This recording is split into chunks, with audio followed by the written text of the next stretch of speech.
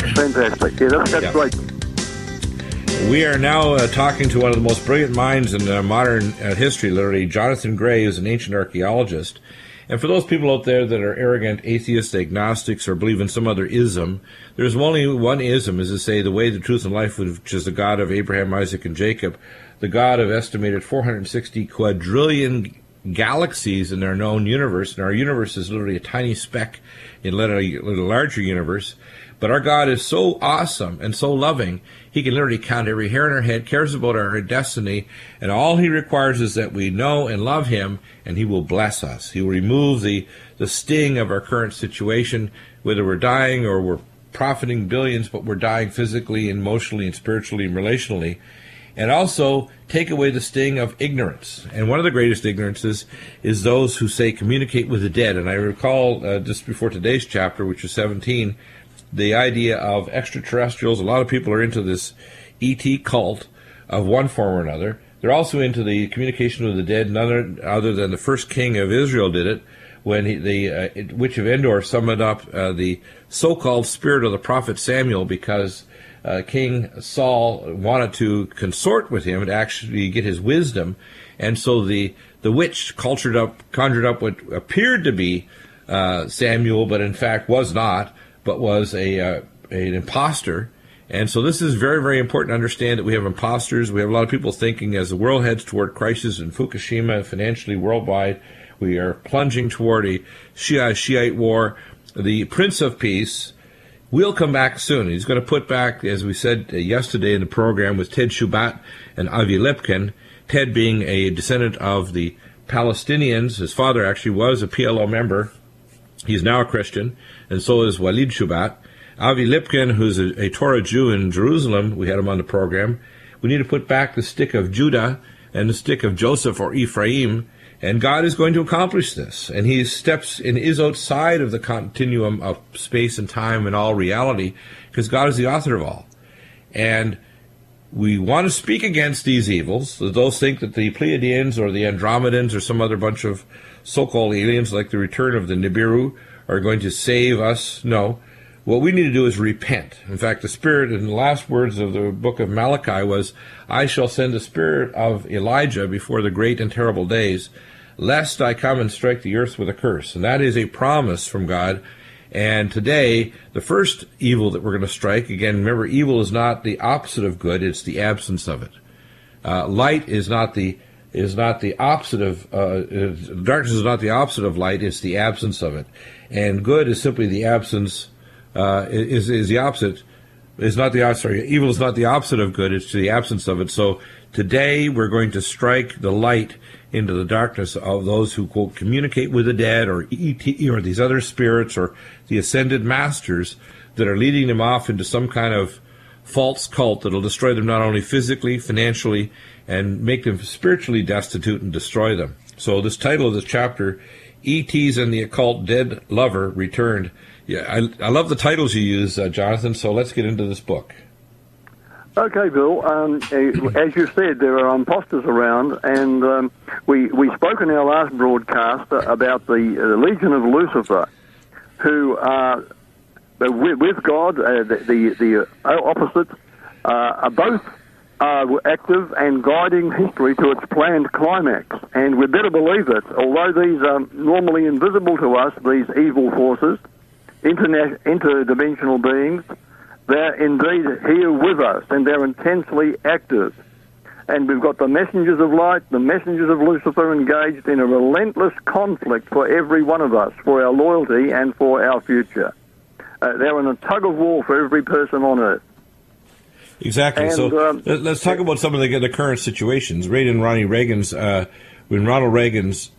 literally White House, he had a spiritist that used communication with the dead and a form of perverted astrology, not the ancient astrology that was used by the ancient Hebrews and before, that were godly, that understood the star signs, were actually giving the plan of God's salvation for mankind on earth, but a perversion of it that later became the Kabbalah and all the evils of modern spiritism that was controlling the kings of Europe, looking at the entrails like Alexander the Great would look at the entrails of animals, or the ancient Roman leaders like Nero would look at the literally spread feces of bulls to determine the future.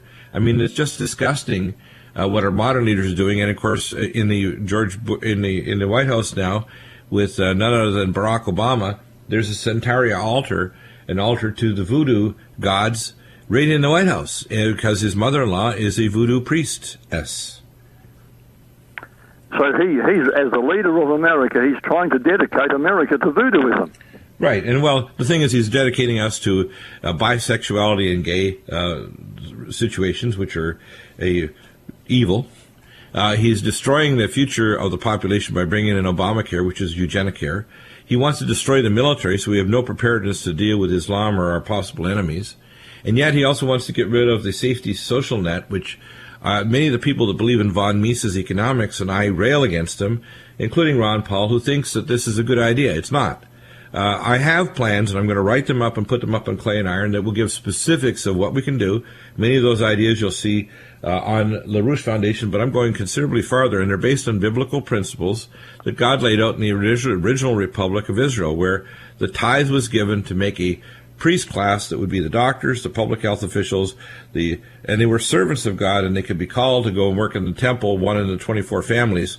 And if they were unrighteous, God killed them on the spot when they poured the blood over the horns of the altar. So God doesn't tolerate these things. And people think that God is like either a big Santa Claus, or they think of him as a devil because he destroyed people that did things like making their children go through the fire for Moloch and Baal, or ancient kings like King Saul of Israel, who literally went and consorted with the devils. And God saw what he did, because you can't do things in hiding to the Creator God. And he struck him down and had him literally wanting to commit suicide on the battlefield on his own sword. I mean, it's just, these lessons people need to learn today, including our current leaders and the future leaders of this nation and all nations, that the only government that God accepts is a republic where the least and from the in utero to the eldest of our population are protected from the majority, not by the majority. Yeah, absolutely right. Dr. Bill, have you ever been across to the Winchester Mystery House in San Jose, California? No, I haven't. Tell me about it. Sarah Winchester was the widow of the inventor of the Winchester rifle. Ah, okay. And when he died in the late 1800s, I think around about 1884, Sarah Winchester was visited by beings who said, if you do what we say, you will never die. You won't have to die like your husband has. Really? They said, just keep building onto this house, and so long as you keep on building, you will always be alive. And so this house became a monstrosity of additions and afterthoughts that kept the builders busy year after year. And interestingly, it was based on the number 13, and in the rooms there were 13 ceiling panels, 13 steps leading from one room to another, all sorts of weird things. In fact, you'd go down some steps to go to the adjoining room, then up more steps. And this was simply just to keep the builders busy so she'd never die. And when she ran out of ideas, she would simply come back to the builders and say, look, if you will just wall in the furniture in the corner of the room, and then the next room we'll wall in the furniture. And so they started putting rooms inside rooms, just so that they would never stop work. Wow. And I've been through to this house. It's absolutely incredible. It's like nothing else on earth. Well, it's like entering the mind of someone who's demonically possessed. And people that saw the movie a few years ago called Avatar, they have to understand that the ancient technologies of avataring transdimensionals, and that's why when we talk about ETs and the 2012 and the Nibiru and so on, or somehow thinking we're going to be saved by extraterrestrials, what we're dealing with, no matter what part of the galaxy or the universe they're coming from, they're transdimensionals. They are not here by permission. They're here by violating the primary directive. And they are invading man's mind, spirits, and politics to destroy man.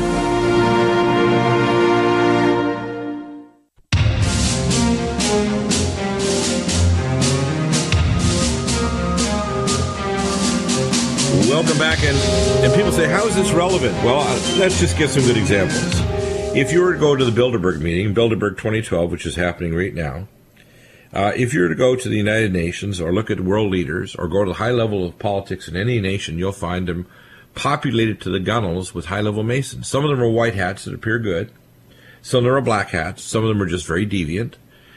Many of them are openly and overtly bisexual because pederasty and perverted sex are involved, because they're often literally part of the sex magic rituals and human sacrifice that goes on in these families literally through the centuries is a spiritual technology of demonic possession and avataring that allows them to create a superclass of individuals, which is why my other ministry and the name of the other website is called Clay and Iron. It says, they shall mingle themselves, in chapter 2 of Daniel, with the seed of men, clay with the iron.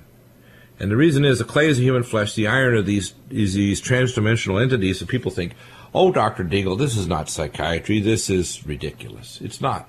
I've personally seen and have been trained in psychiatry and interpersonal psychology.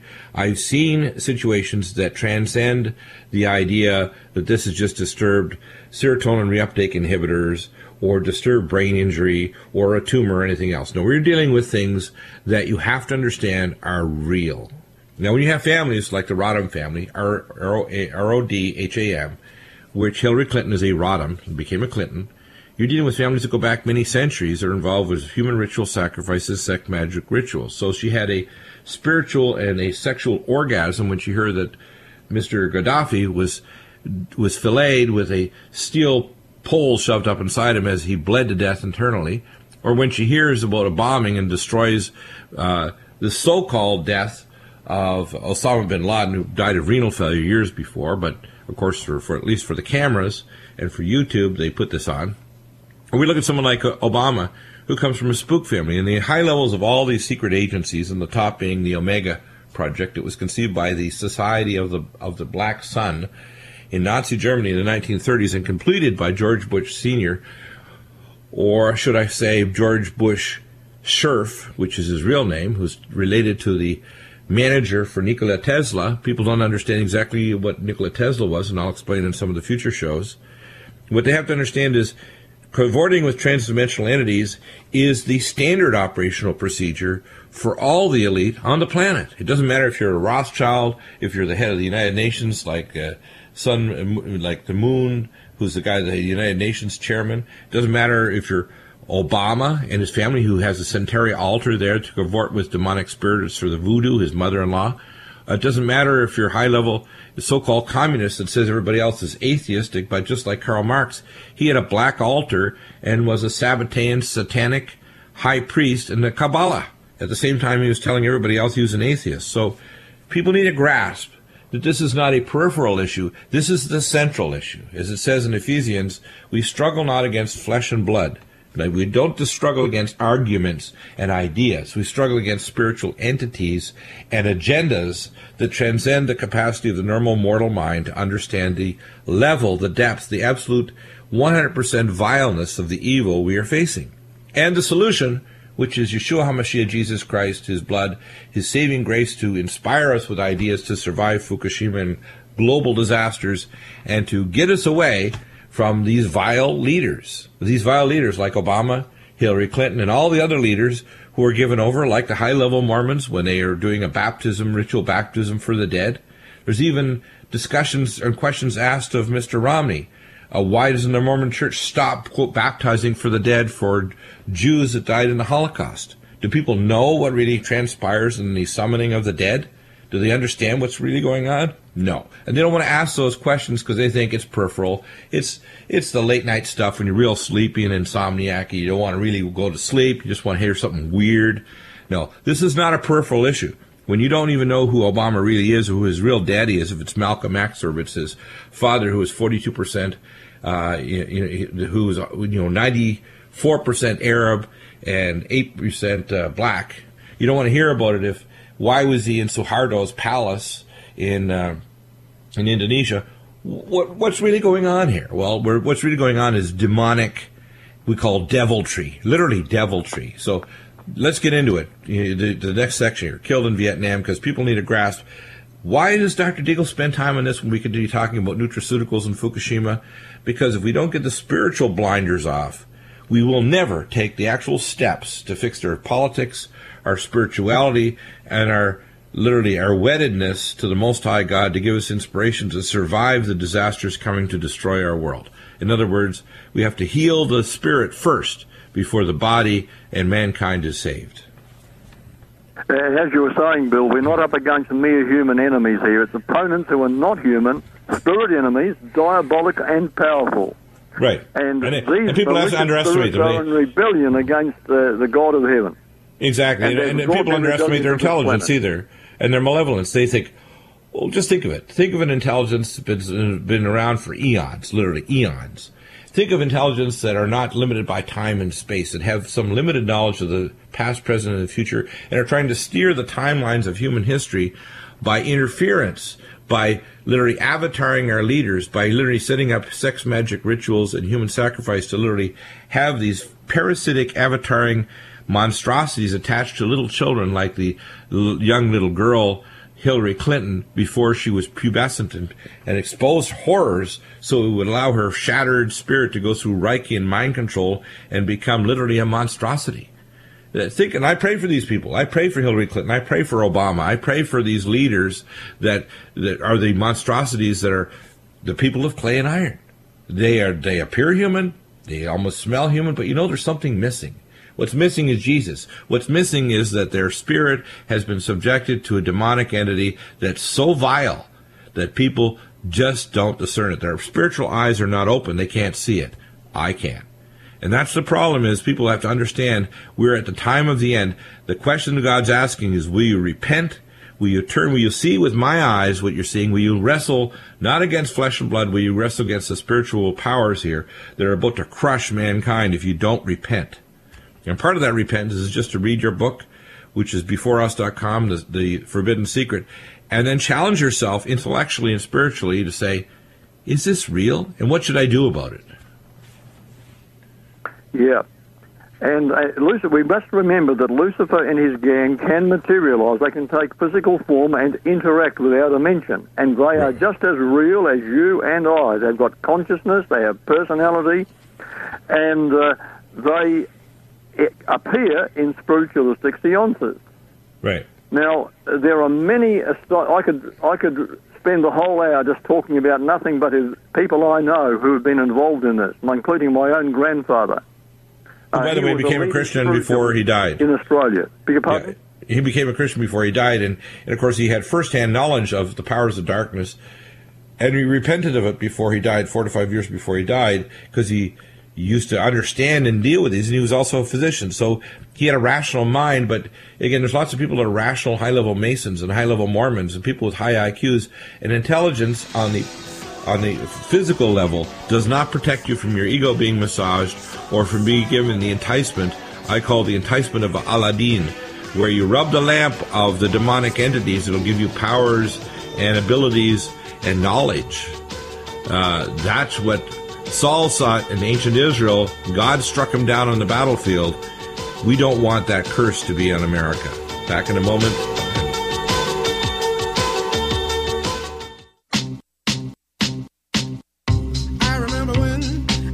I remember when I lost my mind. There was something so pleasant about that place. Even your emotions have an echo and so much space. Welcome back, and let's get into some of the specifics that you cover in this remarkable book, Jonathan. Fellow people think, oh, that's peripheral. You'd be surprised how many world leaders, they may not have people spreading out entrails on their desks or in the Oval Office or elsewhere. They may not be, using the entrails of animals, but they are using all kinds of technologies. In fact, people like the Rothschilds and so on, they don't read the daily newspaper. They use technology, spiritual technologies, demonic technologies, cavorting with spirits to change history, to change the timeline. And a lot of these things, in fact, people don't understand that they have used amplification like the LIDA technology in Russia, like DARPA and these special agencies like NSA or no such agency. And they have electronic and other technologies for amplifying these effects, like the Delta T antenna systems, etc. And most people don't realize just how dangerous they are, even including battlefield weapons that affect consciousness and awareness of reality. People need to be aware. That's why what we often call is the zonkies, when you feel like there's something spiritually going on where, quote, there's people praying against us in our ministry of nutramedical clay and iron, or when we know something terrible is happening in the world, we pray against that evil. It's very real. This is not imaginary. This is something that when you become in touch not only with yourself but of every other person on earth, when you get in touch with reality, then you start to realize there's a much more wide scape of not only earth but beings, not only in the physical world but in the spiritual world, that you start to become aware of, that are both very good and very evil.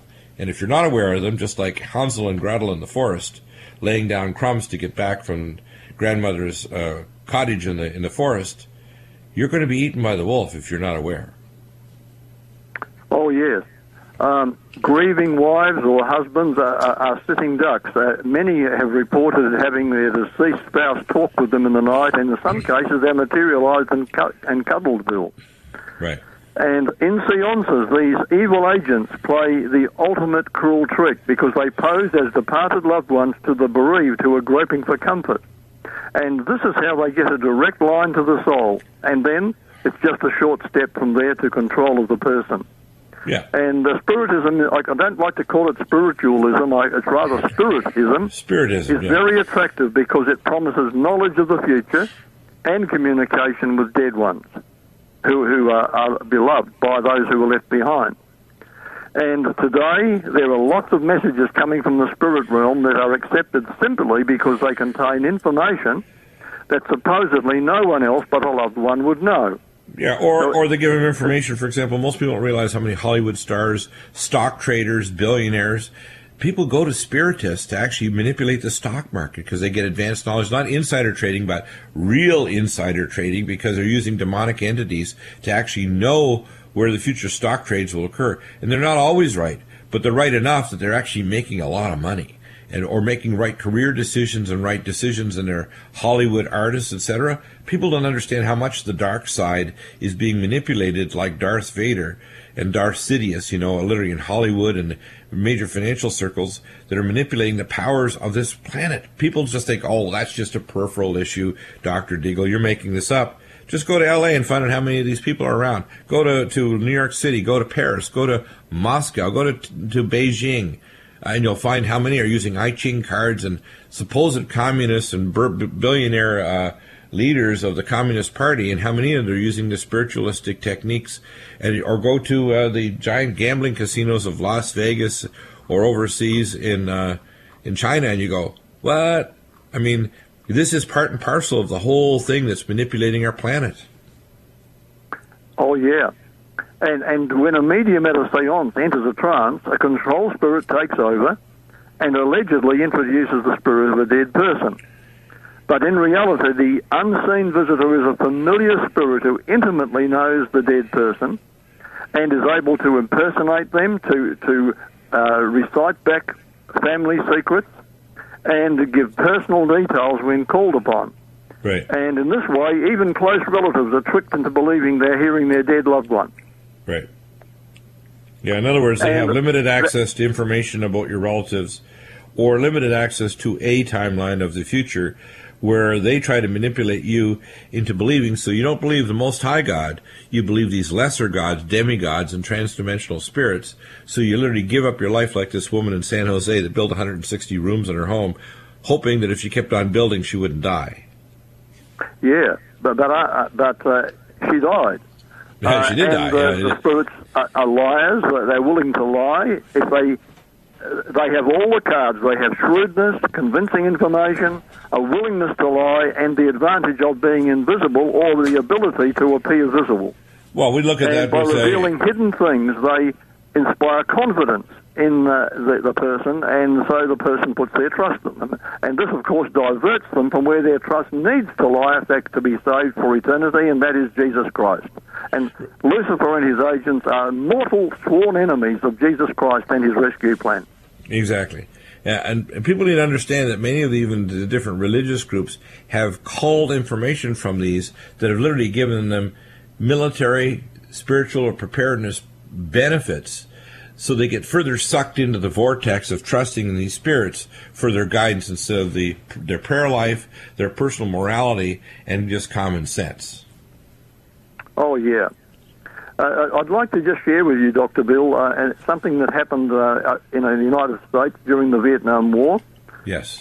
This will show just how the whole thing is a hoax. An American soldier was reported killed in Vietnam.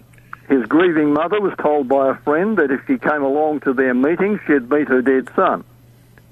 At the meeting, her friend was proved right when the dead son, apparently, appeared. And his mother was so happy and emotional, they hugged and kissed and told each other how much they loved one another, and then the son said, "I must return to heaven." Well, the mother went home that night, very happy, and sometime later she answered a knock on the door. When she opened the door, there was her son dressed in his military uniform. Ah. Now, he'd been reported killed in Vietnam, but here he was. He'd returned unexpectedly from Vietnam, and what a shock that was. In the flesh. In the flesh.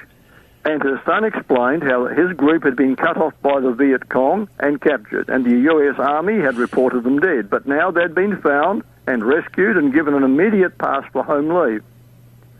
And so the mother said, "But who was it? Who was it that I hugged and kissed down at the local church?" Yes, it was a charismatic church that had put on the seance, believe it or not. Right. In fact, one of the things I got to mention, and this is to interrupt you for a second, in Colorado Springs, I have the discernment of voices. And one of the things that happens is in these churches, they'll sometimes do what's called the gift of tongues, which, if it's operating correctly, is a wonderful blessing. But most of the time, it's not. And I said to the pastor, I said, "Stop it immediately." I said, because the tongues that are being spoken are not of God, they're demonic. And that's, a lot of times the things that go on in so-called even Christian churches are not of God. They're of the dark side. They're manipulating dark entities and powers that they have no business doing, because they're all involved with things that to me are a form of spiritual necromancy. Well, you can't call it that. You've got to call a spade, Dr. Bill. I'm glad you do. That's one thing that I think it sets you out different from most radio broadcasters. You're not afraid to speak the truth, and no matter who hears it. I'm ready to take my stripes and my spittle from those that listen, whether they're our supporters, and our supporters love us, and the ones that don't support us hate us. They hate us right down to our bone marrow, because as it says in the Bible, those who are saved are a stench of death to those who are not. And people are not saved not because they're not good people, because a lot of them have just decided sequentially to make bad decisions, one after the other, or their bad experiences, and they'll blame it's all my relatives. I was forced to participate in these sex magic rituals. Look, 20 years ago, I was given this option to work, to be an understudy for the Pindar. I've been given multiple options to work for the dark side, and I rejected them because I got to know the love of the Most High God. So you can't blame your circumstances, your ancestry, or how many people cursed you for the thousands of years. You can accept only one thing. You're saved by the blood. Not by actions, not by intentions, not by anything we do, but by the blood of the Most High God, who came here to teach us the way. When we come back, we'll teach you that way. No matter what you've done in the past, there is a pathway back to the light.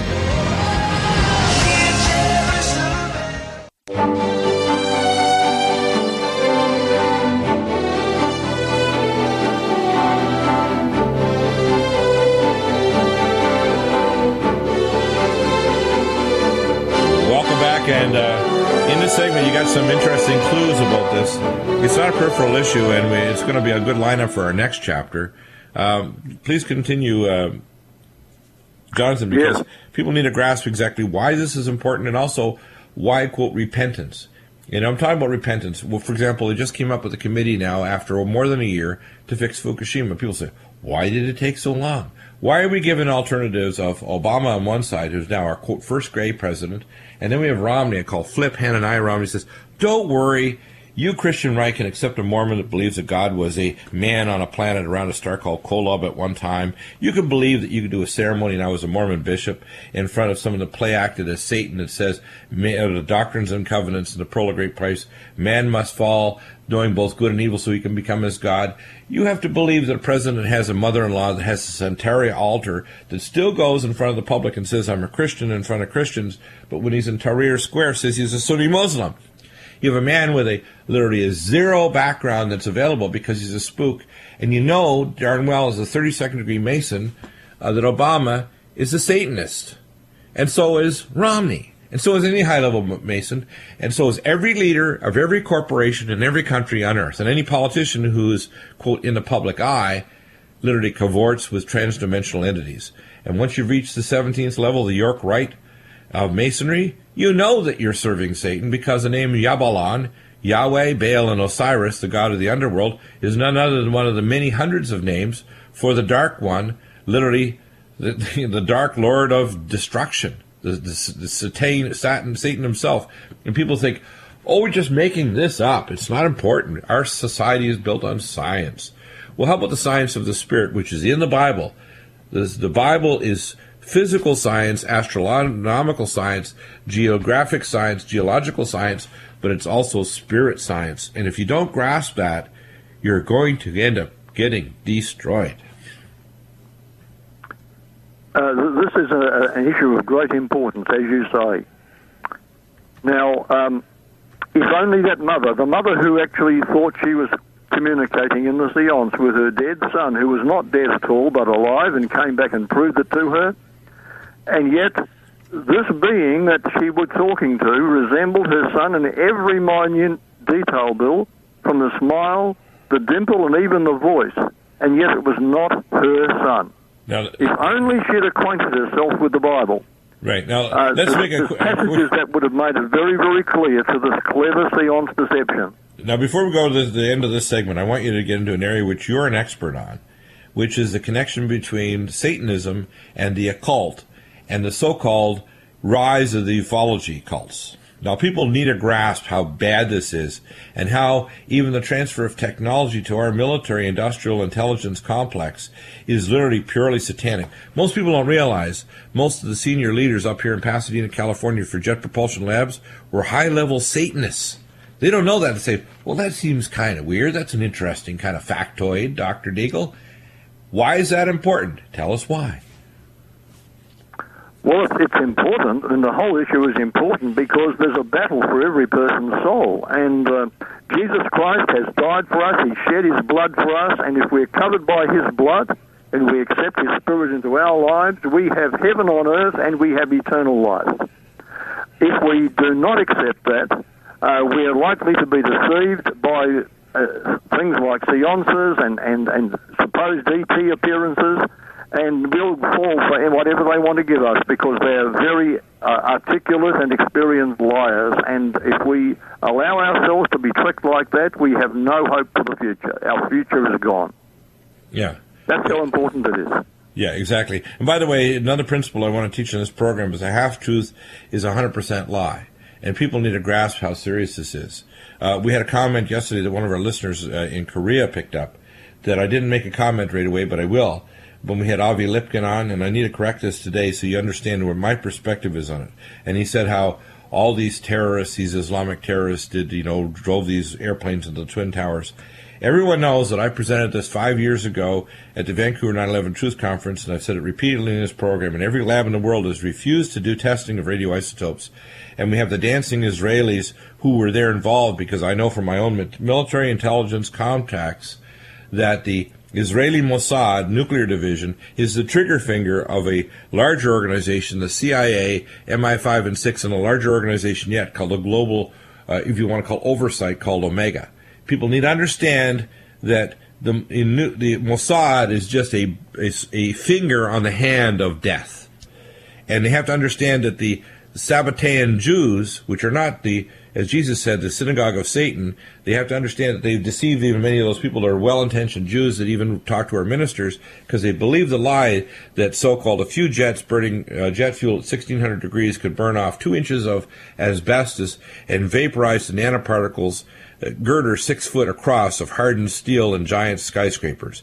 Not thermologically possible. If you work out the quantum mechanics and the heat transfer, the only thing that can do it is not superthermate, which can do cutting, but nuclear explosions. And I have the actual intelligence of exactly what they did, even the jets that they're there. So if you want to hear a correction, I will do it on the air when I bring Avi back.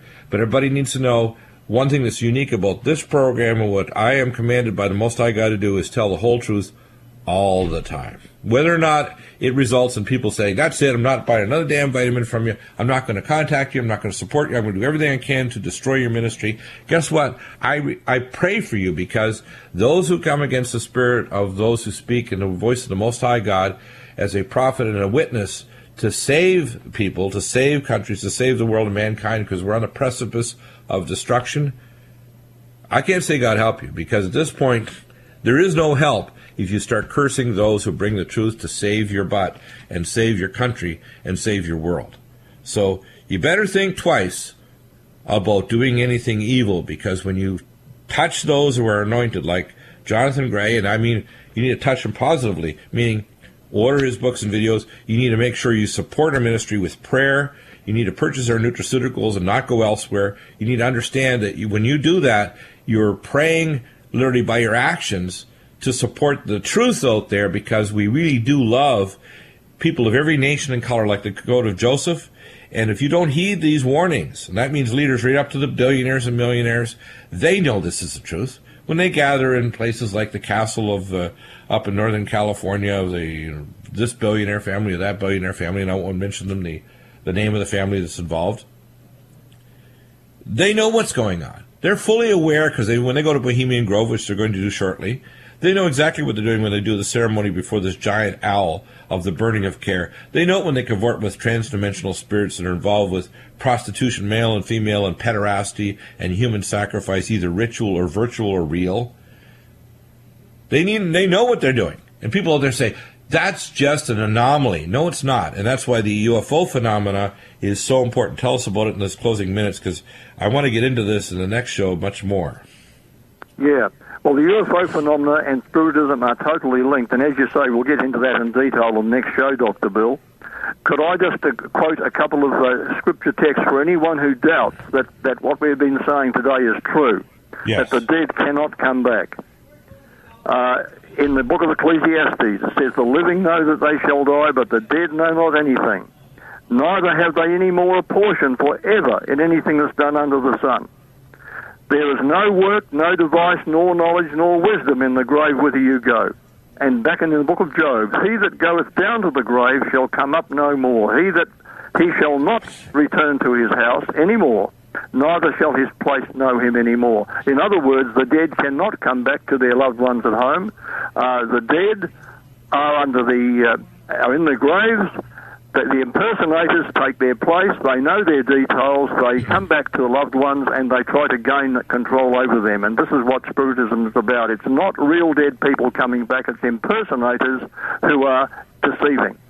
Yeah. And God has warned us because he loves us. And I'm doing this broadcast today, Dr. Bill, because I love the people out there. And I was once one of those who didn't want to know anything about the blood of Jesus, but I'm so glad now that I've learned to experience his friendship and a relationship with him. There's nothing like that on earth. Yeah, if we can save one Kissinger, one Hillary Clinton, one Obama, and have them tell the truth of what they've been through and the curses they've had through generations. If we can spare one person who's a mass abortionist like Henry Morgenthaler years ago, that God commanded me to fight against, who is a surviving Auschwitz Jew, who is a Sabbatean Satanist and a blood sacrifice maniac, who is cursed through this. If we can spare one of these, how many people in our world can we save? If you think it's peripheral, get out your Bible, get out your newspaper, and just use your common sense and your decency and understand that you have to understand the spiritual science, which you explain very succinctly in your book, which fits in perfectly with your Bible and your brain. The Forbidden Secret at beforeus.com, beforeus.com. Back in 2 weeks.